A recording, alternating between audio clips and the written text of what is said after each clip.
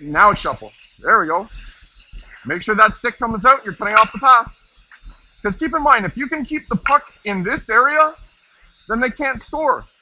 If it's below the goal line, they can't score a goal. It's only once it goes through or above the goal line. What? Imagine a whole period Of doing what? Well, you're not leaning over like that the whole period. What you want to do is you want to get the heel of your skate right there, and you want to get the heel of your stick right there. Okay, but keep your head turned. I know it's awkward because of the chest pads, right?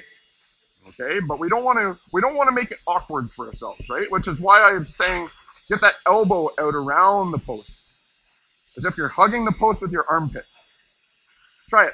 Hug the post with your armpit. There we go. Okay, now let's get the heel back a little bit.